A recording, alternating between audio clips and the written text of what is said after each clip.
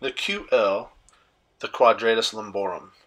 We're looking at it from behind here, and it attaches from the rib to the pelvis. Now here we're looking at it from behind, and it's shortened on the right side, which we call locked short.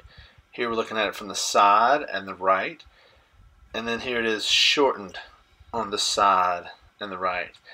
And now we're going to watch a quick little video of the QL shortening. And this is something I commonly see where one side is tight and pulled up. When this happens, it pulls that pelvis and rib closer together where there's less space there. And again, that's locked short and tight.